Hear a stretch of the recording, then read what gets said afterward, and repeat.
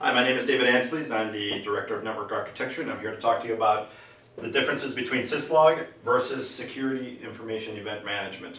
Now, in today's paradigm where you have all these devices coming in and out of your environment and you're having the need to understand what is actually traversing also from a security aspect, you want to talk about doing a Siem type of platform, not just Syslog. Syslog gathers the information and is the information that gets pushed out by your devices, such as your servers, your routers, your switches, but it ends up in some event log collector somewhere.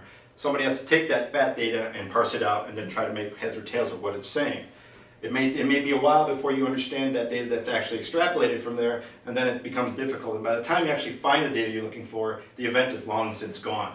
So now we talk about a Siem appliance, so a Security Information Event Manager. What does that do? It takes all the information from the various logging mechanisms around the environment, including flow data, whether it be SFlow or for sample data or NetFlow, and then it will parse it all down together, correlate it, assign a priority to it, and then give you a one-stop shop view of where all of these flows and events are coming from. It is my recommendation, if you intend to allow all these different devices, especially BYOD, if you're doing a cloud-based initiative, some sort of virtualization, that you do understand the traffic and the nature of that traffic that's flowing.